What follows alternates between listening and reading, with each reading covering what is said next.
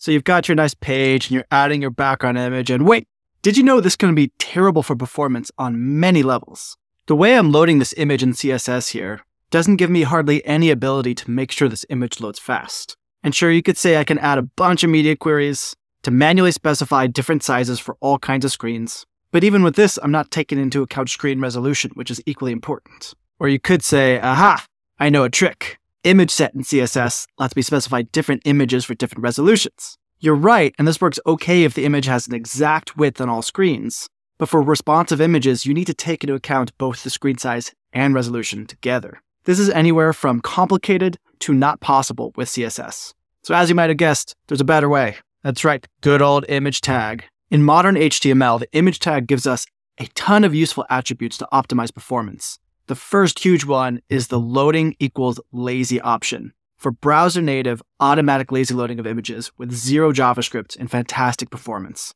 This is critical to make sure your visitors are not wasting kilobytes downloading images that aren't even visible on the page yet and may never become visible at all. Next, we can add alt text for better SEO and proper accessibility. Or if this image is presentation only, use role equals presentation to be a bit more equivalent to like a CSS background image. Next is the ability to control an entire sort sets. And this is a more powerful version than you get with CSS. Because with this, we can use the W unit, which automatically takes into account both screen size and screen resolution. So an image currently displaying to a user at 100 pixels wide, but at 2x resolution, will grab the 200 wide image, or the closest variant you've provided. And the browser does this completely automatically. Now that does require, though, the browser to have rendered the image to know the size to pick the most optimal version. Otherwise, it could default to an image that's too large. That's where we additionally get the sizes attribute, where we can say at different screen sizes what the relative width of this image will be. So maybe it's 100% of the view width at this size, and for the rest, maybe it's half of the view width. Now the browser, even before the page renders, can pull the most optimal image. One more major optimization we can do here is to recognize we're using PNGs. These are supported by every browser, but not the most optimal in most cases.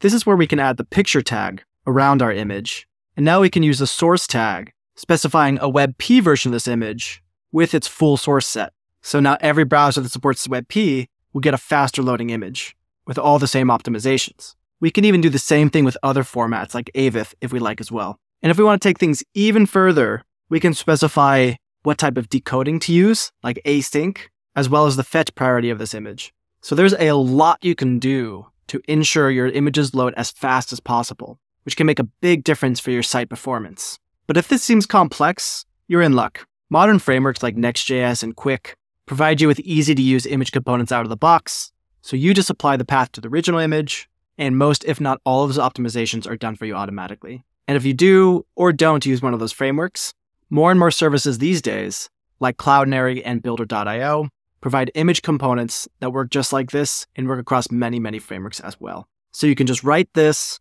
and your users get all of this with all these great optimizations. We touched on a lot there, so if you'd like to learn more about each of those performance attributes I mentioned, as well as those easy options to make sure your images are fast by default, you can read all about it in my full article on the Builder.io blog.